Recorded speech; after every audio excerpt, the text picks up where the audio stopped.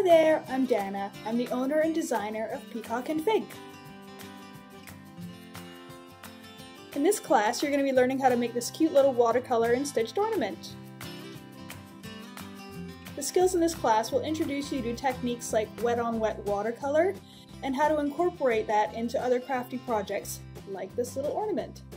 This class will cover the materials you'll need, drawing the design, how to do the wet-on-wet watercolor, embellishing your project, stitching it up, and finishing the ornament.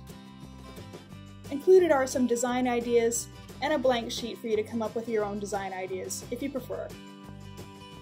So what are you waiting for? Let's jump on in and get started.